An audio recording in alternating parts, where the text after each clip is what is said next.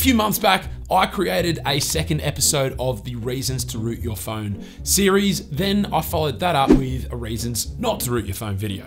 But after perhaps scaring some people off from rooting their phones in that most recent video, I wanted to give the rooting world some love once again. So I went back to the drawing board and found 10 more pretty convincing reasons to root your phone. You ready? Let's go.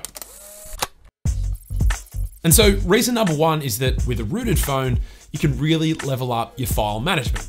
For example, I've used the file management app Solid Explorer for as long as I can remember, and whilst it works really well as a standard non-root file explorer application, if you have a rooted phone, then you can actually explore the system root files as well.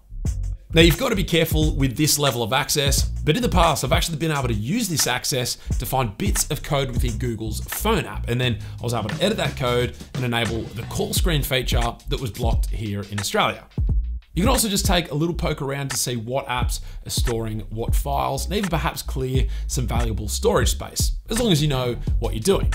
And that's reason number two, better system cleaning. With a rooted phone, you get access to hidden files that might be taking up unnecessary space, and you can delete them. Now, if you don't feel comfortable using a file explorer to do this manually, and in fact, I probably wouldn't recommend using this method, then you should instead try a system cleaning application like SD-Made. The app actually does work pretty well even if your phone isn't rooted, but it becomes all the more powerful if it is. If your phone is rooted, you can then grant the app access to all of the system files on your phone, which essentially levels up how much cleaning it can do. Oh, and the root version can also delete system apps as well. Reason number three, improved system backups. Now, in the last video, I listed Titanium Backup as an app worth using if you've got a rooted phone, but then a lot of people commented saying, dude, Titanium Backup is like so 5 years ago. Swift Backup is where it's at. And after trying it out, yep, I totally agree. Now again, like SD-Made and a lot of apps featured in this list, you can still use Swift Backup without root, and doing so will still allow you to create comprehensive backups of every app installed on your phone, as well as text messages, call logs, and applied wallpapers. But with the root version, you can then take that a stage further by backing up application data, granted permissions, battery optimization settings, and even Wi-Fi network configurations. This means you can pretty much restore a phone to an exact replica of how it was before it crashed or was factory reset, for example. Unlike Titanium Backup, Swift Backup also has a really modern and fresh UI, and it's updated regularly. Reason number four is also in the realm of backing things up, and it's a tool called Migrate. So where Swift Backup is designed to back up important data in case your phone carks it, or for if you're switching over to a new phone altogether, Migrate is actually a ROM migration tool in that it backs up all of your data and then packages it together as a flashable zip. Then after you've flashed your ROM file of choice, you can then flash this flashable zip created by Migrate, and then once you boot up, your device will be set up and ready to go pretty much exactly like it was before, but now with a new ROM. All right, reason number five, better battery life, and that's by using an application called Naptime, an app that dubs itself as the real battery saver application. The idea is that when your phone's display is off, Naptime will lower your device's power consumption by utilizing Android's built-in doze functionality. Without using Naptime, doze can take quite a while to kick in, and so if you use Naptime, it'll simply speed up that process automatically, thereby increasing the level of battery saving that can occur when your phone is off. There's a whole heap of settings to play around with to really customize how the doze functionality works on your phone. And whilst you can actually get most of the app's features to work by granting it a couple of permissions via ADB, to really get the full experience, you want to use it in conjunction with a rooted device. Reason number six is better customization. And this is a reason that's popped up in the past two videos, but this time we're looking at a specific application called Artboard. Now, if you're a fan of customizing your phone, then chances are you've already looked into the various Google keyboard themes available. But with Artboard, you can unlock an even huger variety of themes. Once installed, you just tap the little color palette icon up here to enter the themes menu, and then you'll be greeted with a huge selection of themes to really make your keyboard look fresh and unique. It's pretty impressive just how many additional themes it adds in. In fact, over 100, believe it or not. So a pretty simple yet cool reason to root your phone. Okay, the next reason is that with a rooted phone, you can actually level up your privacy.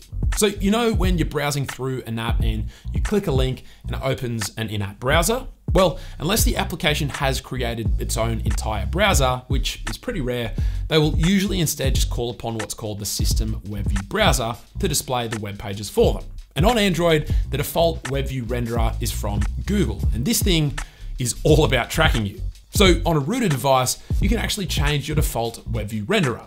One of the best third-party options by far is Bromide, and if you install and enable this one, you'll then have the option to enable a whole heap of additional privacy settings, and you can also block ads, which is always nice.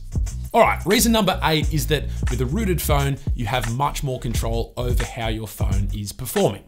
Now, there's a lot of apps that let you do this, but one of the most popular is the all-in-one toolbox by 3C. Pretty much any and every tool you might ever want or need to monitor and control your phone can be found within this app. Want a summary of how the various hardware components of your phone are performing?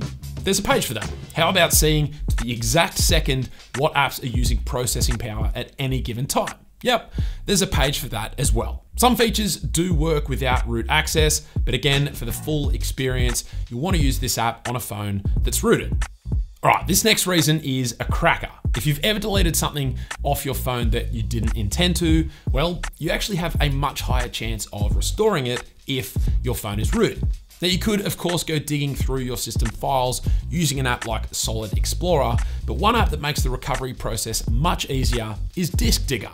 Now again, you can use this app without a rooted phone, but the developers do point out that you've got a much higher chance of recovery if your phone is in fact rooted. There's a basic scan for non-root phones and then a full system level scan, which is where root access is required. And whilst you might find that sometimes the recovered photos are a bit distorted, hey, at least you're able to get them back, right? Now, aside from any one feature or application, in all honesty, I think one of the biggest reasons that you might want to consider rooting your phone is because it's just downright fun. Unlocking features or customizing aspects of your phone that normally can't be customized can be a serious hoot. And I've spent many hours and days even just looking up different tweaks and features that I can utilize thanks to my phone being rooted. We're 3 videos into this series now, and I've showcased nearly 30 features or tools that you can unlock simply by having a rooted phone. And that shows that spending time looking for and installing mods can be a heck of a lot of fun.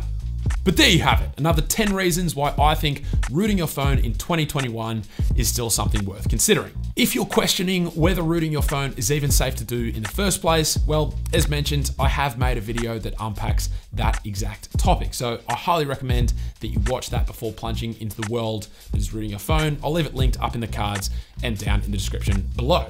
Now, every single feature or app mentioned in this video was actually taken from the comment section of the last rooting your phone video that I made. And there's plenty more where that came from, but definitely feel free to let everyone know of any other additional root-only apps or features people should be aware of, and I'll try and put together another episode at some point in the future.